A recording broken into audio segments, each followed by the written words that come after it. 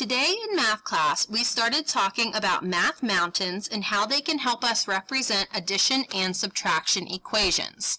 The picture on your screen is that of a math mountain. You've probably seen this image in your child's kindergarten or first grade classroom. At the top of our math mountain, we have our total, and the two numbers at the bottom we refer to as our addends. Now with these numbers, we can start to make addition and subtraction equations. For example, for this math mountain, we could do 4 plus 6 equals 10, but we can also flip-flop that into 6 plus 4 equals 10, or we can turn this into a subtraction equation. Now the most important thing that we stress to the students is that when we do a subtraction equation, the biggest number must come first. The total is always the first number.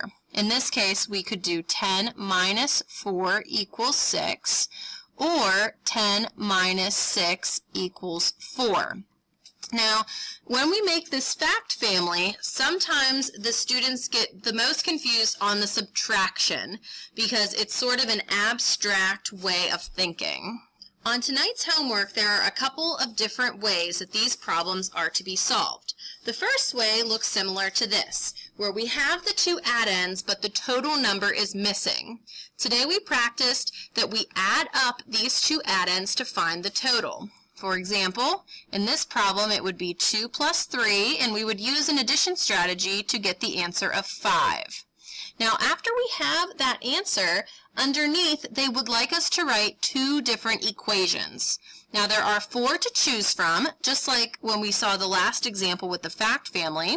We could do 2 plus 3 equals 5. We could also flip-flop that into 3 plus 2 equals 5, or we could make it a subtraction problem. 5 minus 3 equals 2. Or 5 minus 2 equals 3.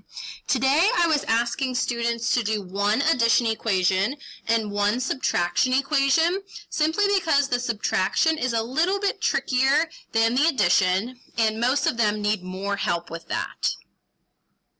Another type of problem gives the students the total in one addend, but the other addend is missing. In this case, students can count down to subtract, or they could start at 6 and count up to 9 to see how many this would be. This problem would have the answer of 3, but once again we want to make two different equations, so I can do 2 addition,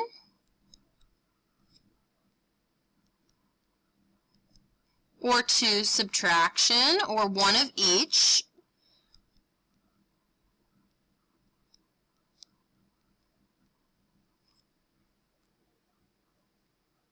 Another type of problem that we worked on today was when they gave us an equation and we had to make a math mountain that matched. This equation, 4 plus 2 equals blank, would be put on a math mountain like this. 4 and 2 are being added together to find the total, so those two numbers would be our addends. And then we'd simply have to add them up to find our total of 6.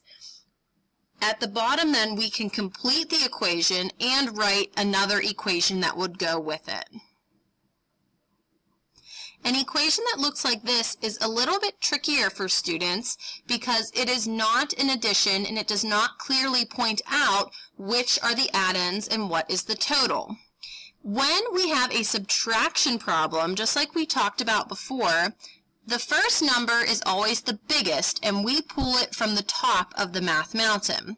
So on our math mountain, since it is subtraction, the 12 will need to be the total since it is the biggest number and it's at the beginning of the subtraction problem. Then the 4 is one of our addends, and the other addend would go down here, and we would have to solve for that. Thank you all for watching the video as a refresher on our math mountains. Please let me know if you have any questions regarding math mountains or any of the other strategies or concepts that were covered today in our math class. Thank you very much.